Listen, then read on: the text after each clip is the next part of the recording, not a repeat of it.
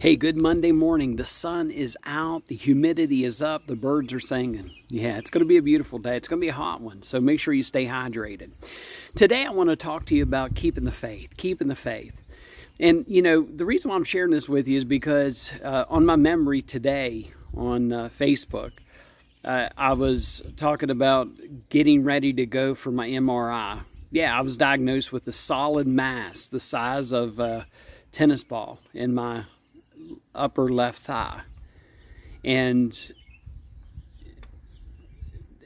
what you have to understand about me is I grew up with adversity.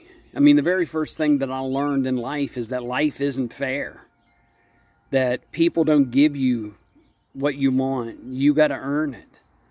I mean, my father died when I was 6 years old, so immediately as a 6-year-old boy, you learn that life is hard, that you lose people that you love, that it's not always going to be fuzzy and warm and beautiful. I mean, those beautiful moments happen. But at 6 years old, I learned that life isn't always a rainbow. There's a lot of storms.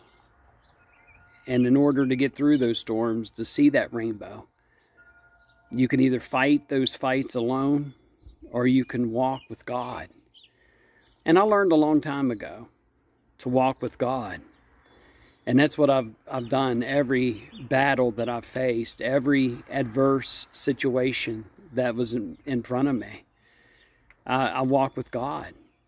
And the story that I shared with you yesterday from the amphitheater is, you know, this father knew that his daughter was very sick, may not make it.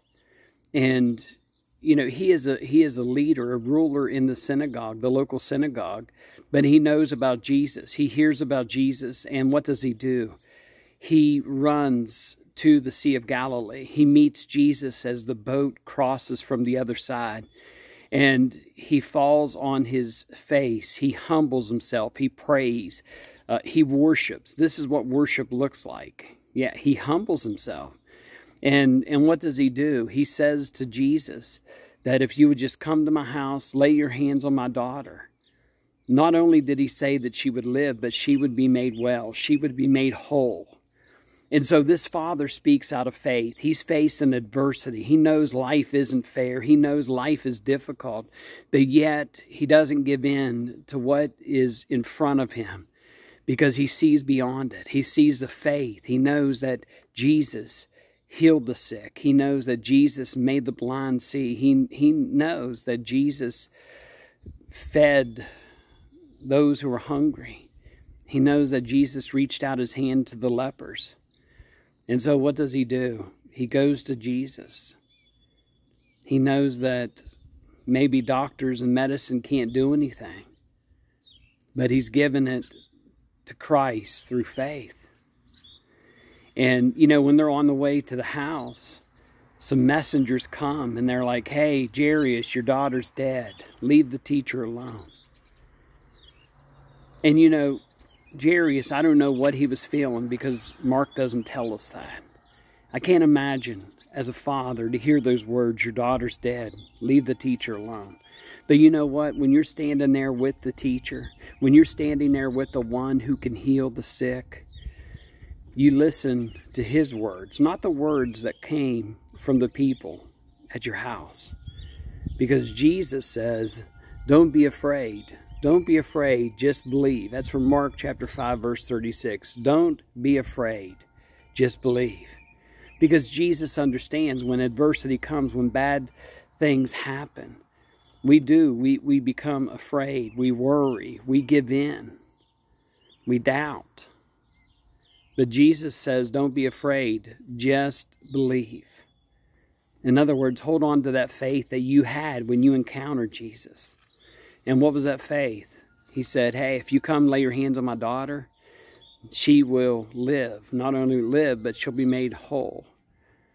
And I think that's what we need to hear today, is that whatever we're facing in life, listen to what Jesus said to Jairus. Don't be afraid. Just believe. And if your belief isn't in Christ, if your belief isn't in God, then whatever you're facing in life is going to be difficult. Because without Christ, there's no hope. Jairus knew that. He had all the faith in the world. He was a synagogue leader. He was a teacher of the law. He knew the scriptures better than anybody else. But when he needed help, it wasn't the scriptures that he leaned upon. He went to Jesus. And we know at the end of the story, his daughter lives. Why? Because Jesus said to him, don't be afraid, just believe. And that's a word we need today in 2021. Don't be afraid, just believe. Whatever you're facing today, folks, give it to God. Jairus did, and because of that, miracles happen. Hey, this is Pastor Bill from St. Luke's United Methodist Church, Harrisville, West Virginia, Ritchie County, West Virginia. Wherever you are, I hope you're happy, I hope you're healthy, and I hope you're safe. Have a great day, everyone. God bless.